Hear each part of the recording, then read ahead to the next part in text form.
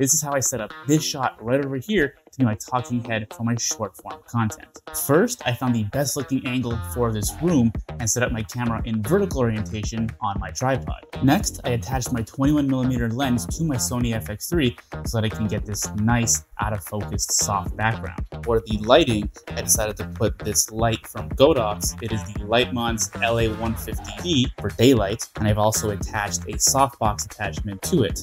And I am also shining that through this 5-in-1 reflector right over here so I can get some extra soft light coming out of that area. This is great to get an extra soft look because it is double diffusion. And then on the right hand side over here, I've just hung up this black sheet for negative fill, as well as to absorb some of the sound to reduce some echoes. Finally, to capture the audio, I've got the Godox Move Link 2, which you can see right over here.